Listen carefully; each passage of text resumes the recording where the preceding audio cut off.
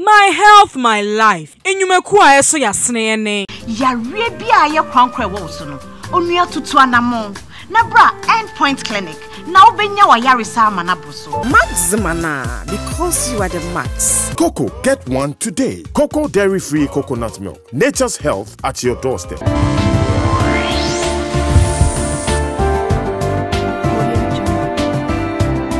Awie o ma de share your mama kwaba pa de ba enadwumedi so we share United Television dwumedi a we share ne My Health My Life your friend Nana Kofi Owusu utumi friend dietitian 1 anana de nyankwa meje wo so pe eya na o sorry na utumi ko wadwuma so na wompomu ye woden a eya na wo de aseda manyame because eya dum bio eya adumara kwa nyame adum nti na oda so tiase se wo hwe yarufo bi a mema wo hyeden mema wo ahoden pa se wo beto aso aye adwuma no because yare ya na nyame nso ma wa pomodin a eya memfa na seden di sene Abigail Sikanda no pesema krope na fada nyame ase because na dum nti na otenkwam enenso dapon nyame abie kwan ye de asemfoforo beto paso na ya bobo mu ya dwedwe mu ya kamu nsem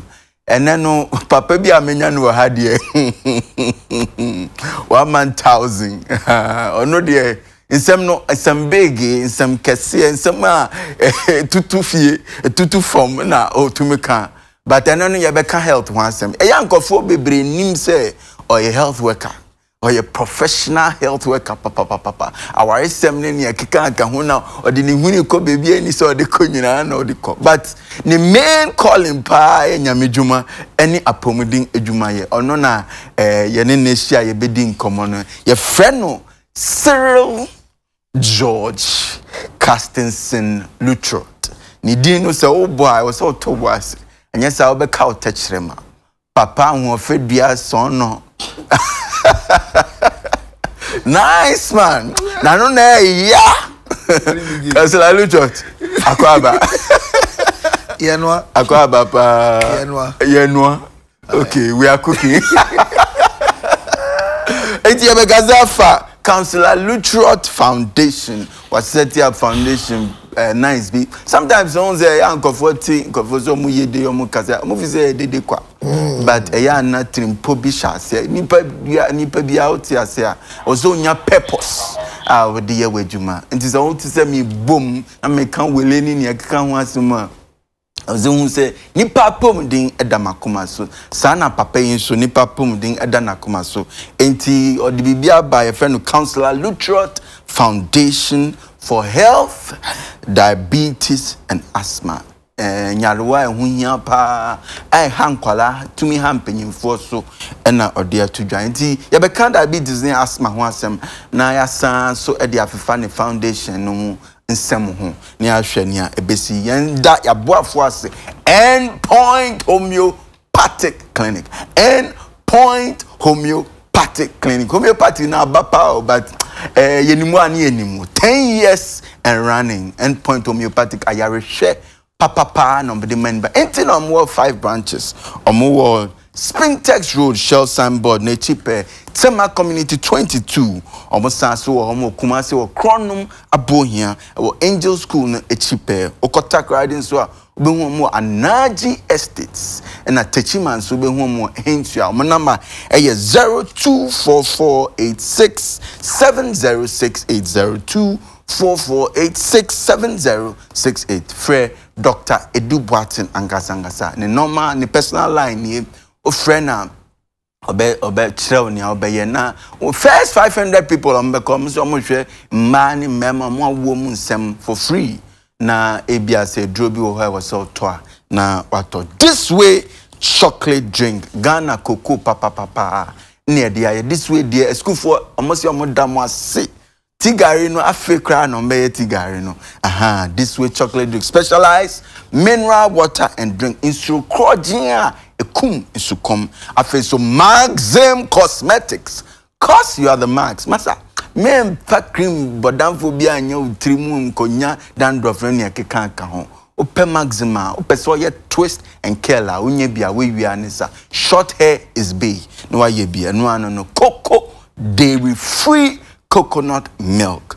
Cocoa dairy free coconut milk. Or lactose intolerance or you're vegetarian. 100% plant based unye bia. Now odi aye tea, odi aye porridges now kowenim. Ope so to be ton from Accra 02744 40180 0274 440180 Kumasi Nsubenyo mo 0249 678262 from Munsabekam and no common papa ya watena dwemu die wa we nitia ye nkonkon ya pese ye je krato ne ba ye ba ye de nkomo no ebe hihye so frobi no frobi say my health my life so ne edu ye ba sisia.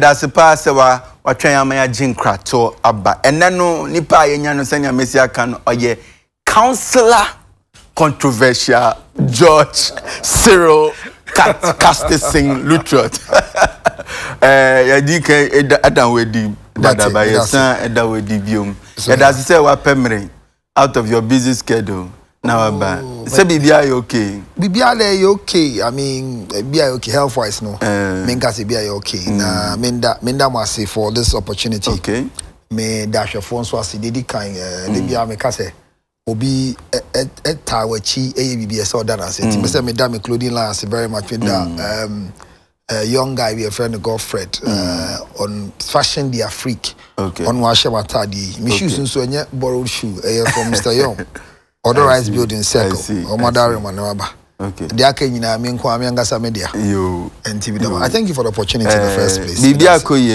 and Tokabia any system. Oh, in Tokoa system, who is here, they were when it's here. Ah, Master. Oh, dear me and go. I beside you. I am baby.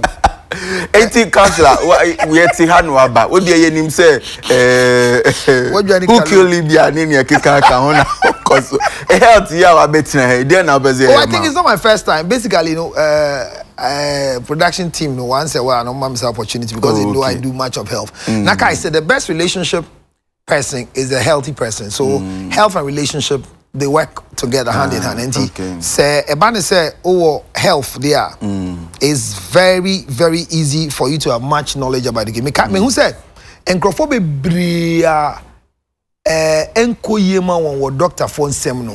Dodo na say a doctor for and cases be omu share hospital per me ankasa me research am here for one of my thesis no. The doctors need time and some simple issues. Menya quick and fatuma mami bi me share no hospital na otio very stressed pregnant woman. And I'm say then no say doctor see unko scan unko twa me mo ban hobio. Hey. Now ni scan now. O say you are thinking of financial destiny. I'm say then no twa. O say osuro. Ade no osuro. Look at the connection. Oma wo enkwala 3 3. Okay. And your nyim bio na ni kunu ka chen say go hospital. Now when su your bar. Don't forget it. On fa akwala no enko ba bi ope. So onyim ya yefuni ba no. Doctor no person the condition of the child, not just the sex, the condition of the child. Oba no so on person because who condition but who sex. Because and the BP go up. She's becoming eclamptic. Wow. But nobody seems to know the reason because doctor know how. Eclamptic na just any BP per se. A costro. Because BP ni stable. And to another doctor who say baby ade na kono. Ye na me hu akola ne condition. whether I be elective, whatever I mean, but also condition woman is a my warning. So you see the fear. Yeah. And I call ultrasound room no more case now. Sonographer no here when I'm out. The ultrasound. Or sure, madam. Obano. Say. They only tell you the sex straight ahead because as you're lying down, they don't know whether you need Oba or Bema. And now here Bema. So it worsens there. Yeah. So the time, that small moment, if you don't have anybody to talk to the person, to encourage a person with the knowledge of a medical background, you know what can happen there. So immediately, there was sweat on the forehead, and I realized there's something wrong with her. Now, what they only did then Abba. And I'm saying, dang, no, I mean, I was just going on. Now I call word rounds. I mean, on the floor. And I'm saying, you call word rounds, yeah, because of equipment, we go on. I see. well, when I'm here, adverts in the microphone. So you see them, by opening them, say, madam, dang, no say. Yeah, because we're only back around. Because I told him, hey, counselor, what? So she had some assurance to discuss with. And I'm saying, oh, madam. And because I'm a gender chatter, me chairman.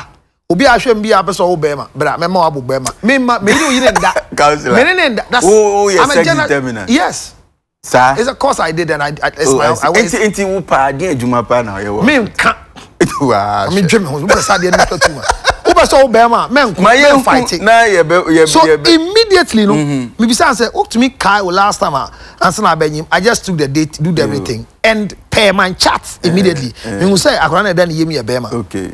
She was still not too convinced because who's so be the Nanwa can say I mean, you're prophet in sorry them. Many call trust and one catch a doctor and say, this is a condition that I don't want you to mention. I want you to see. Doctor, and show your gender near Bema. No, see, madam. Immediately, who saw a Bema just on the bed, her radiation just changed. She became normal. She became smiling. It means problem in your own person scan. The doctor didn't have time to discuss. However, so it is very important for referral in our hospitals. But counseling is, you are very honest. If you're an honest person, you tell me that counseling is gone down in our medical sector. And you be able hospital that is why this diabetes asthma thing. Can we help? And you are on board already, so it's not a big deal for us to be there. But why diabetes and why asthma? Then so any diabetes, maybe I am free. Okay, but the kind diabetes, no. Sana yeti asien tem ne say yakoto ne say esichire yare. Yeah, diagnose the way the features ne tie brofo kase mse na tie ne dey abaya hu so aka say diabetes ne esichire yare. And to be adwini say udi sichire a no nya sichire yare. But let me say on record, anybody else can challenge it, but diabetes no udi sichire a unya sichire yare. Anya sichire na diabetes enya no kure. Okay. Enya no kure. Sichire mu asankrofo manya diabetes amomu nkwa. In some dying moments, sugar have saved people who are still alive today. And so because you say this situation and CJ and take it out of your thing. So yeah, you say CJ and diabetes. Now, ubisam say what causes it? We dear be where you hunam numu. Me name is Chidi. Your friend pancreas. Pancreas ne jumo dia ne say or excrete ana oyi or udidia. Now where you see chrea a word duani no no e de amaw ahonden make say enam hia o dwen enam hia wo pese ohu ade enam wo pese oye mpem agro eno ana wo hia e ho de wan go ho granganyo say as a sex therapist na hia eti wo pese bibia pese oye bia wo skin be fresher this act of the pancreas excrete the insulin eti na djuma ne say eduane ba oyi or excrete nyama no anya that energy which is protein from the sugar na see chire no kafra say brofo ne ba na ode aye adwuma na ma we de na aye adwuma watimi adwen ye watimi akasa ye ama watimi calculate the speed at which you speak ama wa adwen when your remembrance and in kwalanketin ketin omuko suku dodo na omo abon no dodo na ye lucky sugar. Oh, that's here. So this is the major work of the pancreas in the body. Okay. And ti udi dia no ansa ko ye fi. And ti aduane a udi no ayi. And ti se sa dia no ho touch ma. Okay. Na on to me enyi insulin ni pa. Ho na blood sugar sema ba because na kosro. If say ye twi moja and say ye hu sichire ewom like when your blood is drawn and the FBC is done ye twi moja and say ye hu sichire ewom.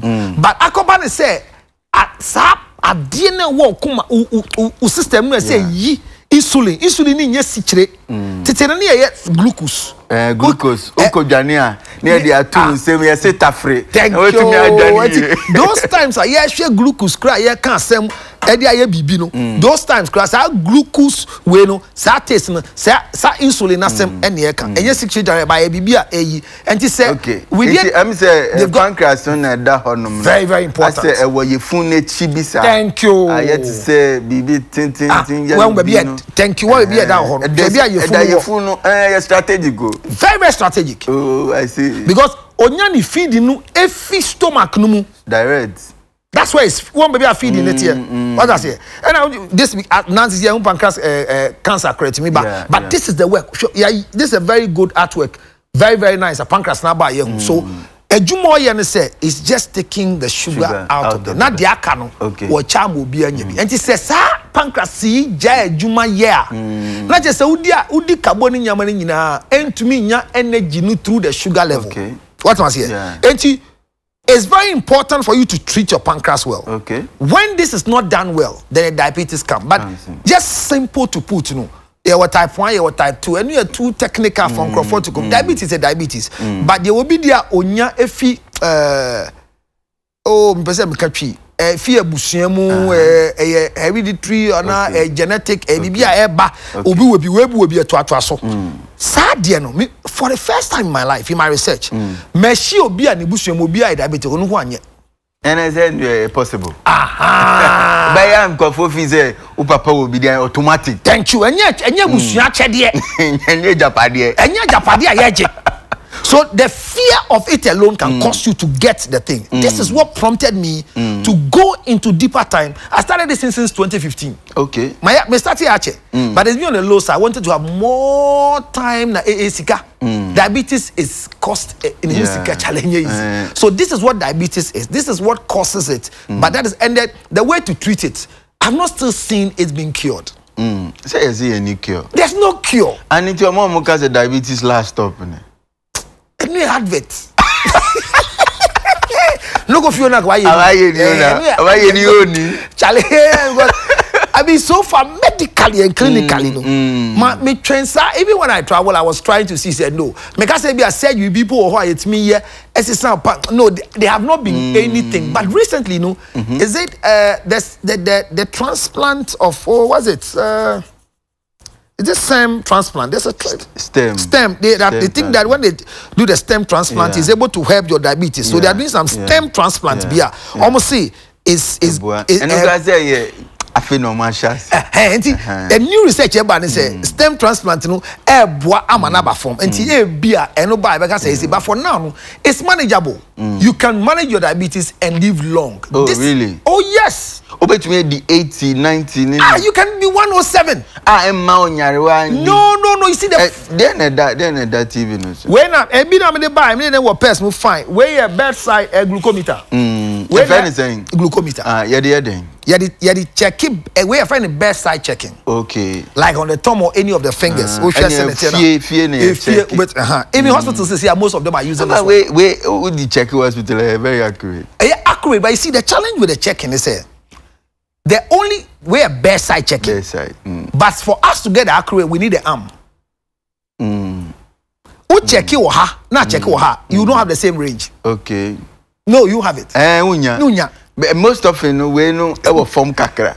Me who say thank you. And you obi the way you diagnosis a mistake. You can say mistake. I want to know the dental cancer because I see you careful. Betumi a guide. It is just a guide for you to treat the person immediately with the condition and go for the full blood count so that the FBC so that you can the ABS so that you can get the full blood sugar so that you can know say in the panic state. What must say? I don't know any idea test no. But the price alone is causing people not to be able to. It was one strip at a time. I see. It's one strip. Strip. Who you over to and this guy then how wrong you should be. Why? Wedding. And you be added to me. And your foundation in Yama when you cost on Oh, once I went on a wedding. It's a strip machine in there, battery anyway in there. or abetimanya. I mean, it varies from each other. Okay. And your foundation, yes, resre. Ya ko asresre. Ye here we be. By even how to use this. I say a child. Okay. Obu onim yuzu. You. Men can the painful part. Ode ye beba hono. But so say what there no diabetes and asthma. Enti yen kan asthma no kakra. Okay. Enti and so ya den and so ne cause asthma so yare meaning is antishewa no. Antishewa. Ah.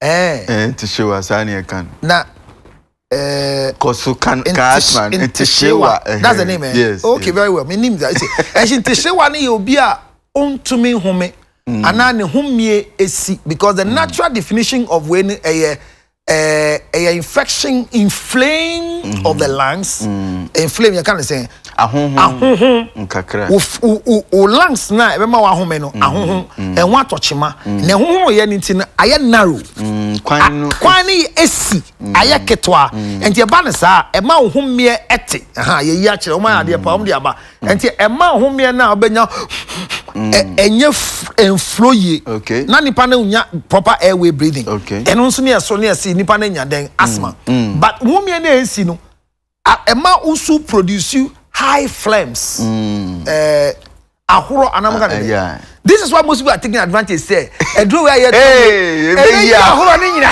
amamai ni Charlie mesra amamai say we dey mu obewu kokra enya de bone mesra obi ma o mama nyina say we ya no. But because of the inflamed way of it, airwaves, what's the inflamed one? Come on. Nya yellow woman, no. Thank you. And no, a mama no. Enya inflamer.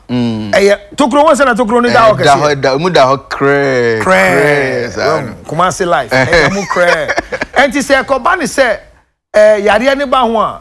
Na ko inflame. Flame and frame. In frame. And now yeah in frame. Me chiam. Now yeah in frame. But Councillor means any man me no. Oh say I say tissue na wo hanom and so I kese. Say airway once air string it becomes narrow. And your nam na wo ho no e bloaty. Na block it. Okay. And your because way is curable. Odwe hu sa from the medical point of view. How is it cured? Because to fire, Adulo, my brother, my brother. I don't doubt God, but even with Him, not all things are possible. Oh, really? Some things are possible. No. Also for Ben. With God, can you steal? With God.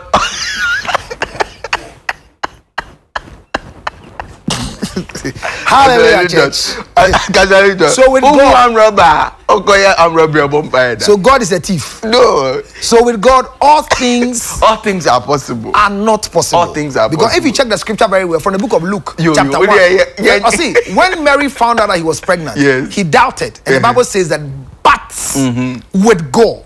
So it's but with God. So with Him, He can change your airwaves. Yes. With I've gone to the theater many times that we have been surprised. We have an X-ray to go and do a particular surgery. Yeah. Then when we put it in, we don't find the thing anymore. The last scan.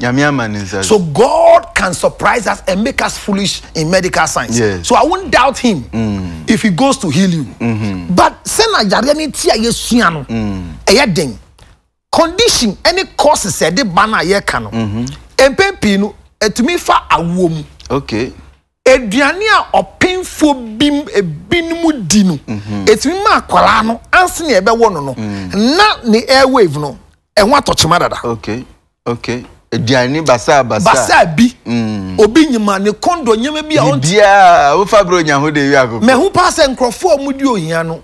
Omo nyima dodo na enta empe pizza ne sa nyama. Ba uko wari slay queen a ne nyinsem free pizza. A friend watching was special event. Hey, wife educated, I'm better papa.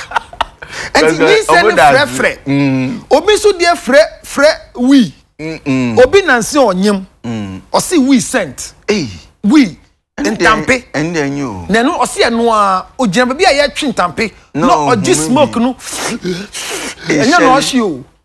Yeah, shaman. Passive. Now I am normal amphibian. So we exaggerate some of the things, not thinking of its medical implication. Okay. So and also a cause of it eba. Now sa cause na you can obi so say hereditary enti afia busuan mu and na busuan wo bia ubetime nya bia ma. So what all about the airway being blocked. And onyima bobody say obekọ hospital. Na yen kire enye bibia ukombedo bia enye ma onu ben mobu betwa piosa me dem no monsa no feel trebia. There are so many causes. As at now, there's no known specific food. I mean, maybe I wear dietitian no. Minyan do what specific food be obi edi a wenya the banya asthma. Well, airways not blocking, but it's the formation of the child and what you are eating at what time. Your age is beer of pregnancy, bibia baby beer no enya effect beer wakola so because our danny baby dada.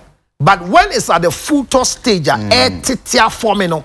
So you're careful. That's the first trimester stage. Yeah, 3 months.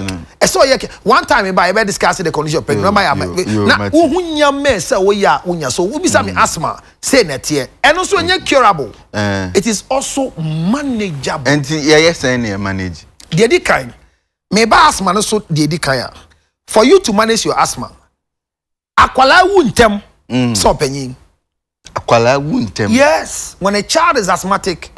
It's easy for you to lose a child than to lose an adult like me.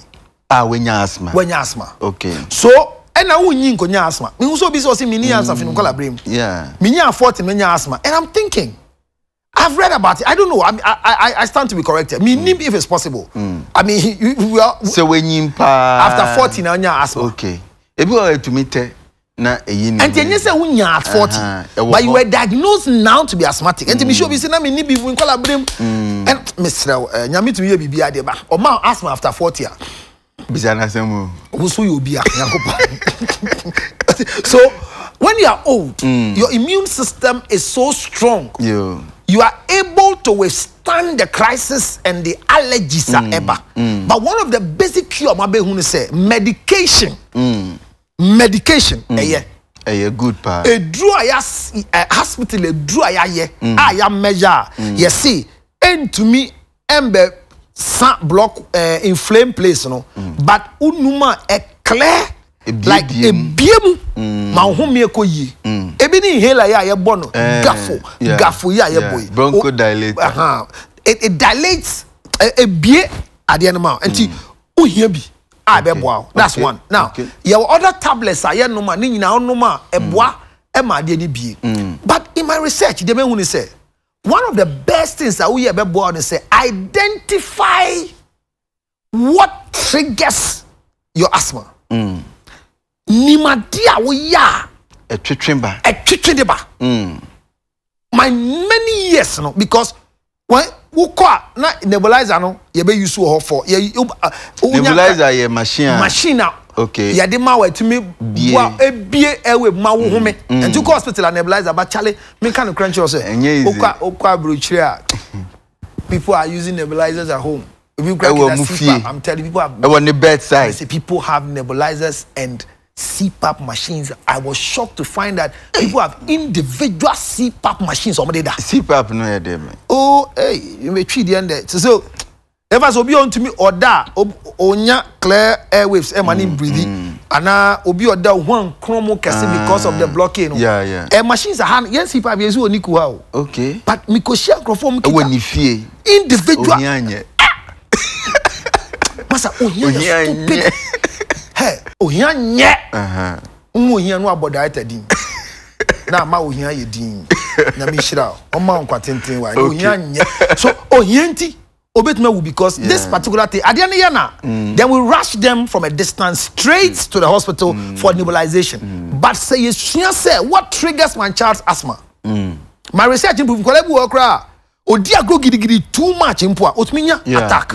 Yeah. And so just obane ye we are exercise hu hia nanso obeto boase enye nyame som ne say me de yesi me gina treadmill so na me ko gidigidi. You can die as an asthmatic person on a treadmill because airwaves now block it ada. Now why exerting more pressure on breathing?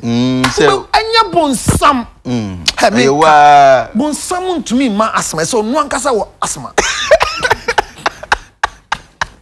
Bonsam na kasa asthma. Yale bia e wo wi ase mu no bonsam wo bi. Yale bia bonsam wo bi. There's only to or the channel mind. So asthma no identify the causes and when you identify it stage and your allergies. My home so kakra. Okay. Ya besa ba triggers so na boss one by one why na educating confirm ya pese e go tie akwan so nipa ebisa nkofo ni omunimfa asthma ne diabetes mu ye go tie ni omukan ya ba counselor ebedo music nkomo na ya yede Frobi non Frobi kaje counselor ti how enti seminar big the tough one. We any day out the bekwa kofa baby anu so de pa. Until there my box pop in the embassy here.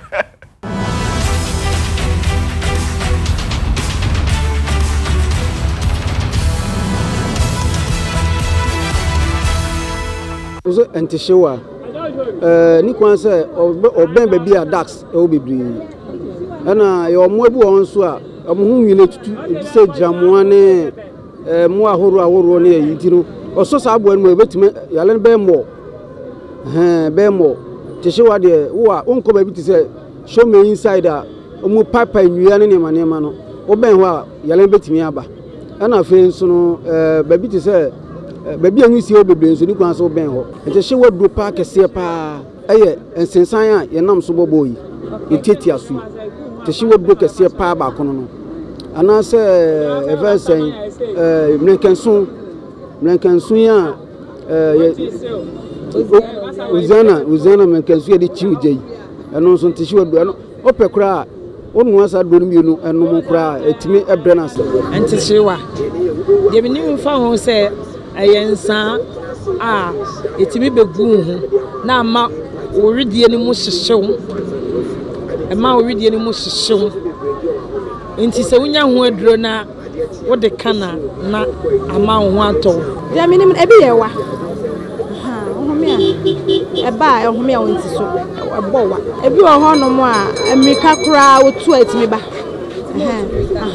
ena ebi on so abosome obi ho abosome be pia na aba sometimes se bi ho aye bibidro pa na etimi tu ase me kwa me ba na obo bi but ya koji edo baby na ma tu ase o di agro o anwem futuro na de ade no tunya sa yare ni wo mu amamman so ka ho amamman flames so ka ho asthma de minim efa asthma ho say asthma na ye na ho pese o healer the best way of healing asthma is taking the herb of marijuana o boil na say o di 80 na say o nom regularly it me heal fast scratch any other medicine. Oh yeah madam fubi those time we were GSS 3 no madam fubi 10 times no yawe asthma pa ye dey go hospital so many hospitals ye dey go but still na dey no hand pa into one old man be na mind sir we say we no method no and use you no kran so e bo an pa they say guy no is strong pa asthma ya arabia e wo ho a ehia ma woni be bia futuro dust na dey wo obori say dust afi perfume scent we use scent say ehia ma so nipa no nti say o say mo dem say o oba da bia ma area no be oda no ne bedsheet ne sumi oda so pili oda so be horo tambia be horo no man na neat o ye wan kasa so a say be bia oda e neat upie ko be bia home futu na de wa suppose to say odi bibi be kata ohwe and because say home bibi ye smoke car smoke o ko fast maba e say ban pay for me ye half for my say car smoke na udi ka chi a epugu su no eno e critic best asma krachi bibia sa mfuturo na dust na fika eton eba no uhia no a dangerous cry madam doctor bikate was it very dangerous and so the bia ya twe police focus na ebi wo aye twigu ye ho sa ne mani nyina say wo twi ko mu na wo asma dia and due ko fie no ano no ebe sen aba but I was here mo wo ye ho na mo ya twi ho fi sa ne ma no wo tumi twi ho fi ho ebe ma ebe chance na ebi kura na aba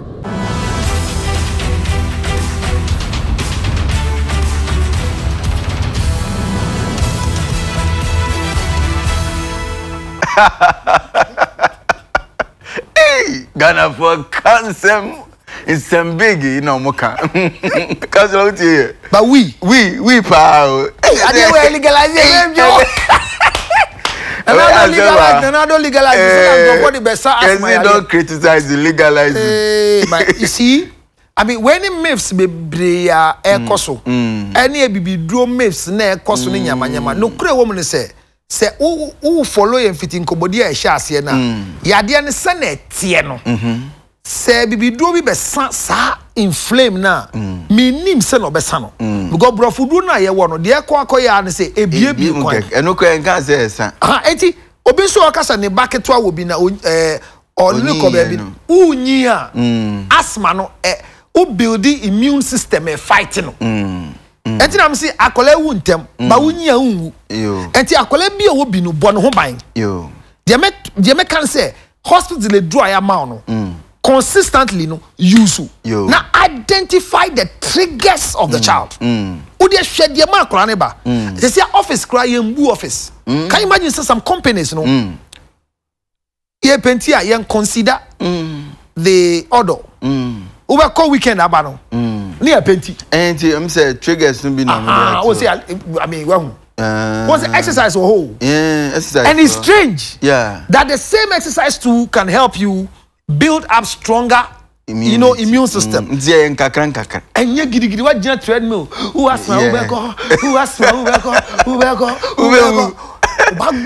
next one here polling and young go back. Polling no. Polling is a flower no. Yeah, what? Lavender flower. Then collaborate. Yeah, good to him. Now they actually now I speak a crack with Tommy. Bond after 2 hours. I bet my so pollen it falls within perfume. It's within the perfume area. Okay. Obu washa perfume would beat me shout or hagini pani we probably not or just asthmatic was all show perfume. Perfume use any flowers are okay. And ya bay for me say bon sam kra asthma. And enya bay for o you trigger but young go back to trigger. But I share trigger say am crofo beti ase no bi anko ka say bay for. O share so bed bugs. Cockroaches. Go some bon. Cockroach have a smell, be scent. And that's how we cockroach now. Before very soon because we have but mice no mice scent de bano. Okay. Almost scent be a wo. Hey, sheba no, me say chemical fumes. Not just a lorry. Obi betuma tena to mu anya attack because car na di nanim no yi exhaust no yi way e be man anya because e block obi tumi call filling station yeah filling fuel na no anya trigger because so I let me say identify what causes na when you say unim na usua cigarette cold air no AC tumi mo obi nya trigger or she wants to mo obi nya trigger you see that smart thing is, you can be in a severe heated area and you can have the attack. But the here say, know what triggers your attack. Where they are serious. I'm say strong order. Not just obi born. Obi mo tu emu born. But we need asthma attack. Akwebi o asthma. Eno koye taflibromski. Eno nya attack. To boy say kwala chef. Ena sem kwala nim taflibromski. Opanyi nim taflibromski. Akwai obo ma beti na. An asthma attack. Honestly, one inhaler. Yembuano. You didn't buy hospital. You didn't buy emergency. Then buy. Where friend sex took me to the ER. And you asthma. Me gas say taflibromski, but area now call. She said there's no strong odor. And now because you got taflibromski now strong odor, but now how healthy. I'm gonna lomo ke ichobamo. Le. So asthma just a nipa. Okay. But know what triggers you. Once you are ukunu, asthma, fear no. Look at the things you do. Why want to move on? What is me the scent? Me deodorant. No. Obi asthma or you use scentless deodorant. Yeah. And maybe I know. Thank you. Mosquito spray you use because of asthma people. Yeah, odorless. Ukoni atro odorless and water based. It's for people like this because spray here. It mean attack. Eto de bia because wedding being a bride no cola say hey once say you use perfume you don't know and you don't know no you don't know okay you don't know where you're going you don't know and check not for photography. Oh, and Obama no, so I was within the crowd. So immediately, no, I'm a fair bride, mammy said, Obama asthmatic now. So, Emmy Sana, so a coin, I'm saying, I didn't know spray, you know. So there was this white lady sitting down. She's asthmatic. She had 2 different inhalers in her bag. Me say, I brought 4 meko yenim de bia. And to me, yes, Anna, oh yes, Obama yonim de koso. Nothing. No. So immediately, me catch him say, let's help the girl. She's going down. Yeah. And the gym, I'm in inhaler no. Lucky enough, it's the same brand she uses. Oh, I see. And the ball, some few minutes, but before no hand no call. Enti uko baby ni spray perfume now share na enye okay. Stop the people. And say we. Na say go there your man go phone space. Na me it happened. Go for you. So know your triggers. And a hospital management if you are wrong because I went to a place when a guy has got an attack in a private hospital. I me koye kokonsa me twem. One of the clinic boni din. Nipa na nya attack na di we see ni so. Oxygen see ni so. I'm telling you. I'm telling you. Me can't say where people thought I was exaggerating, but the vice president of my foundation, there's a reason why she came to join my foundation for you. You're saying, "Mama, yare." In the end, Wagana ha. Yeah. And on my son, asthmatic attack. Go do no so. Now the oxygen seen so.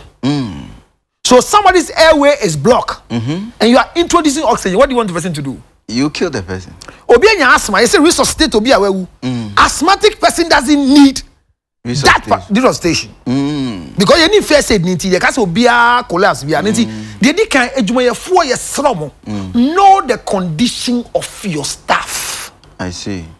E kan ye adwuma na ye di no asthma ye nim condition because you nim grofo ye adwuma meti ye mini only obi tifia was so only obi we officer was so sorry cry. Thank you. Entina ye target no e school office church any pressure group. Yeah, pressure group. Pressure group. Be a group here from Biano. Alliance for MPPO, NDCO. We want you to know people's conditions so you can deal with them. Okay. Because only will be conditioner. Only me two way. So when say me asthmatic, maybe see what you know what you can do for me just now. What's my senti? Okay, DNA was here. Me try one no. Seba obinya attacker. DM pan was all your man. First and foremost, no, obinya asthma attacker. Was send an minimum de dene. Obi nya to say obi ye yade bibia when petwahwe. But obinya attack immediately na e home asem na to say ne ha ye was sound bi omo ye. I'm saying wheezing. As a obo hwema bi. To say obeso home na e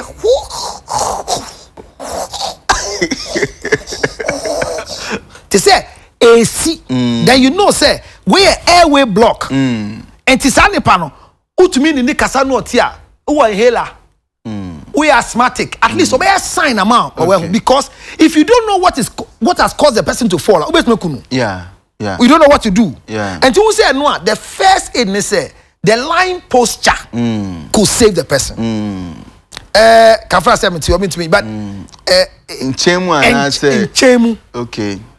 And chemu etori bi ayama nipa no mo nda ayaya debi is the worst thing to do obi anya asthmatic attack na ontumi humia ne mba ene ne nda ho ayaya so nhwe nyango no missionary position enye mpem agro ba mane nda ni nchemu na mane nan no enko sei okwan no kakra okwan ne nan ba ko no ko sei na wa mane ti na ye sei na boa pressure na be dad ye no so no na humia ne mbra. Okay. We say, but within that time, no, bibi a chichire no, ne belt, ne trouser, adebi o shebia, enti ne se mu pia, mu sha ade fine was here down below. Enko ya. I say you belt no. I will die with my belt. I want to die with my belt because support egg block. Miss boxer shorts no I agree instead of white. Enti where u pia kwa bontia, sheniye, or your ban no brazier immediately. Losing the brazier. Okay. Oh, yeah, you about tired as in brazier. On some you lose me the fuck it out. Boy, experience. Oh, I have the experience. Let's see, I better be ordinary, sir. Me no you brazier be no a foolish man. Just your 2 fingers. About it, my but no be well lose the person. Yes. After they be no share a body condom. Obi mbano want they be o share was the body suit whatever. Immediately. Corset. Take shyness away. Ne yini nyina. Woni nyina me nka se woro no ho. Debi. Minka say finger no. Debi. Ekrofo yes because still. You see, I've met some before. Omo yi nipa no ho no. You see they be fanfa bon ebeko. Me ani be ma, me ani be. Shade no krabeto. Me ani be ma. Spirit na jade na ba. Enya wona me kafra apple no. Apple Adam. Won say me ka say me no. Adam abeyi apple no. Kafra ehwefo. Sunsun bi ba ha abeyi apple. But don't molest the person sexually. Yes. With everything to cover the person's privacy. But maninya airwave position here immediately after or resuscitating when you inhale mana take the person to a nearby hospital for nebulization. You will do it. No, clinics are here, hospitals are here no more. First aid, it should be at the doorstep of everybody. Okay. First aid needs to manage, and I'm thinking, say, what me yes, our management. The first thing is that you, the one doing the thing, don't put fear in you. Yeah. Understand the condition. Give the person an airway to breathe. Yeah. Boko na ne kasa. By yen press. The men compressed in the chest, Miss Row, and yen so. What then so ma ye also. Okay, say, you see, electricity chini pa. Yeah, the wood, you know. I think 83 or 87. And okay. People didn't understand, say, use the dry wood to remove the live cable from the hand. That was the mentality. For dria awo, any electrical cable no fi nipa no ho. Ba ye the bru nipa no bru. Time I be shock no we prepare. So I say give the person that airway breathing man opportunity no ma otewa na ba ya yini fi akonua no so fa no to ho na man nye say so that you have that position manipa ne home ene ne nkasa boko kakra ori gaining the energy pa na our inhaler use it only inhaler whatever it is e be the airway now man nye free in the sitting posture immediately no between the nearby hospital don't keep the person too long. Prayer is good, but that is not the time. No, please. My home is so crap. Specialized being a no. That's all. Now, young couple, get by a beca. We position you. Kofua or more pet, if anything, pets. Yes, I'll be case. Yan home so kakra or council literati bones, you wakasa baby.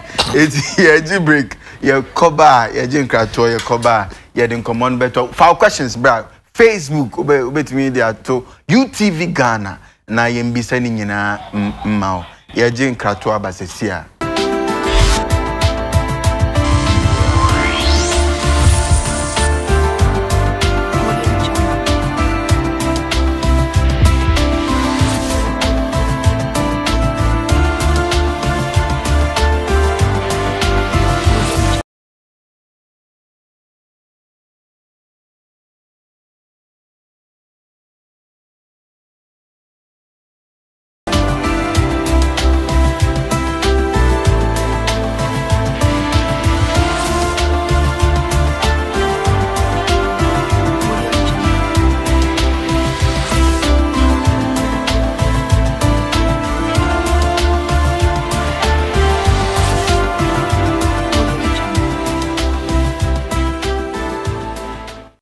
Mama kwaba pa ya damasi pasu sema twen amayaje nkrato aba safi na wode o television to United Television a jumedia wo hwe my health my life that's pass mo epemre ehweyen ye kasa afa diabetes ene asthma 2 in 1 combine na papa yi de wa weni tia wa sumu su tia papa aha ye kasa ya brobro so sa says ya no me pese ye kan yama mienu na ye do questions account. The first thing is say ye be kasa afa pets ye kan pets kakra bi na akọ diabetes tidbits kakra na afa viewer questions. What's a pet? About a home pet na ye to say okra cramine owopo a pet. They be a gofo bi no pet. Yes, and aboa bia ho nyama ni bi. Mo se nkan pussycat no. Most of them, you know, there are some that comes out, and it goes to your mouth, get up to the airway. If you can begin to cough, an asthmatic person can have an attack. The same way in Sono, one of the things that we realize is the filter in our nose, and Engrophobia dream say a new Hunima, I say, Uko Barbering Shop. I never go in. Hey, Munjayo. I see barbers shaving people's nostrils. Okay, our home faso. A filter against maybe a bema when you blockade and now when you're going to pet Nankasankasa, who sent no. And I saw you careful and your pussy car. Let's say, Kuala Mode. Asthma kwala will fear. It's better you don't keep a pet until it becomes a grown up. Oh, I see. And shit. But if you want to keep an environment okay, the same way like carpet. And it's a woolen carpet, no. And your tiles na. Tiles are not rubber carpet. Would they use rubber one? No? Because it's easily accommodate dust. And now, soften chairs are a material. It's better for you to use a leather one. Okay. And I'm calling normally the blade tremu. And no trema is better say what trema who foam. What you say? As also who said in the womb. But who you see anything softening chairs are a material becomes dusty. Now check their pillow. Obu oni pillow or toy 5 years ni kafote. Achake kafote. Blame hey where it there. Asthma me one year used to. Oh, that's why food. It's there. Now also visit the children in your room when they are sleeping because anyhow there's a position they can sleep and their airway is blocked. So as a mother constantly visit them. Kosran kwalan we be on the mother down by kunsu ma conscious as in checking the breathing pattern. But always make sure you do first aid before you rush the child or the person to the nearby. My tidbit for diabetes. The first thing is that no digestion begins by breaking down of food into kafra. Digestion mo kan say we twi. Eduane be fiti a e sha se fi yanum. Ya fiti ni yie. Obi a odidi oto ne bo ase no, oboa ne pancreas. Hey. 1 minute, 2 minutes. Thank obi odidi speed work. Ndabi. I see. Speed work no, uma pancreas no adwuma ne ye den. But who grandin year because international school digestion begins from the mouth and it's the breaking down of food into smaller pieces mixed with saliva. Okay. And the digestion is starting for okay. And for first debate they say DVBR to boas na resa ni ye. Okay. Na mini ni ye. So that it gives a little bit of easy. The mayenka kakra about the foundation. Okay, the foundation yi ejuma ya ni ebi na mete ha me ye. Dedi kan ye ya asresre. Ye gi sike fi nkrofo ho. Ama aboa ya ma ya nyanyama sei. Glucometers. Anyway, nebulizers. You between the aboa, not just hospital. But ye the boa obi afie. Domestic first aid. The first thing of the foundation is that we are creating awareness. We are educating. The third one is testing. And the last one is help. Okay. Now, foundation by and now a boy for a chair tie a chair boy in Nano. Ye boy sikano. We are starting from class 6 in our schools to the university. Abofrebi must understand what diabetes is, what asthma is, what they can do to help. Human resource department should be able to give us the health condition of their people. That's why you're health policing, health for you, me, and everybody. Send a bear more environment here, pentia. Yema way off. Memo be juma. Ye the way koshe kona ha. Ye yinifia. Ye didn't koshe condition more. Or got consolation. So these are the things why the foundation has come, and it's come also to help people who are living with diabetes, how they can manage their life to live long. It's not curable. It's manageable. One of the basic people here targeting is who know what diabetes are. You be training with how to take care of you. The entire no can board no say we are dietitian no. Yen che duane nkrofodi. Yen ka say unyima. You can be diabetic during pregnancy, but after delivery say now be sure. It can go because cases be aminya and obi see a diagnosis no. But one ko test biompo antwe say beba anemba.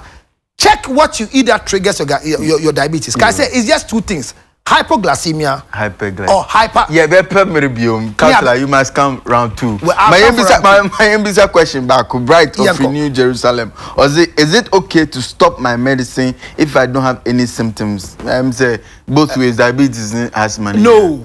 It's a lifetime disease, and you say but the young say check your level no.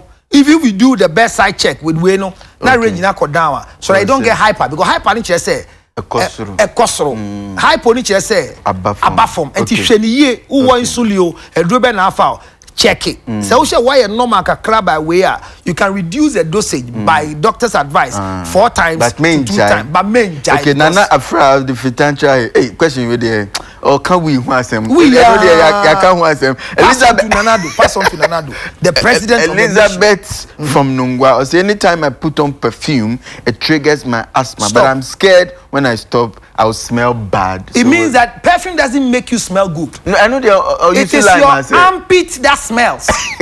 Abaya, umotiumu bon. Shujaria, shumotiumu ye. Mami cho di obe. Kope enson. Lamlu. Enson. Ash. Any lime. Anke tradie. Na kwa epuano. Tiri emeka no. Fa anke tradie no ebo enson no mu. Fa ye omotiumu no honam nyina. Na de epuano anwanum for some time. Ma enkeka wo. Na fa mpunsuo no huhuru ho. Madam, ohun ebe onu beko. Me perfume mani pa honbo. So now you stop using the perfume and use natural method to clear your smell. That's a pass Councillor Bahadi na komono ayede pa. May come as me say I'm responsible for my comment, but and no dey kind 055 000 5077. Me say boss you 055 000 5077. My last message: eat on time. Eat on you can say that's a end point homeopathic there was a end point homeopathic clinic or Spintex Road Shell Sandbone Chitama Community 22 Omusanse wa Kumase wa Kronoma Bohia was Angel School Nechi Petakradio Naji Estates ena techima mo hence your number near 0244867068. This way chocolate drink and so on. Per chocolate drink kakranum specialized mineral water any drinks and so on. Nafi Maxim Cosmetics calls you are the max. Last one here, cocoa dairy free. And then me boy na meniaji cocoa dairy free coconut milk. Milk papa onuma ebeboa kumaso be to me from 0249678262 and our class will be to me in your more 0274440180 Councillor Richard say friend numbers no and I'm friend but send Momo 05071502223 and 0277609644 upeso friend nearby me katim no nti wa we nitia digestion 1 ya da surprise wa pemre ajemre etie ya wonder sene ya besen sha digestion 1 makram yeah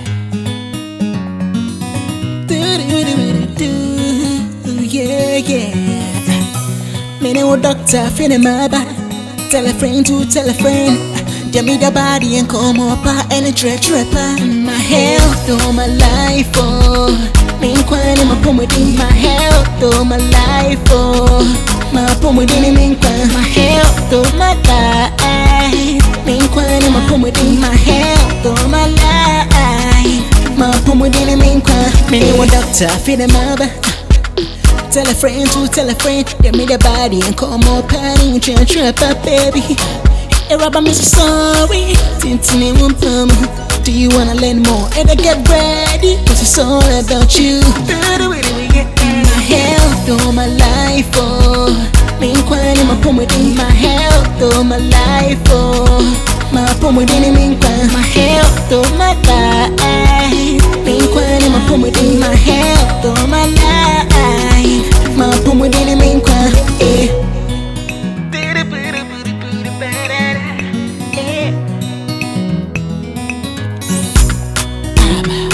about you, family, on your TV.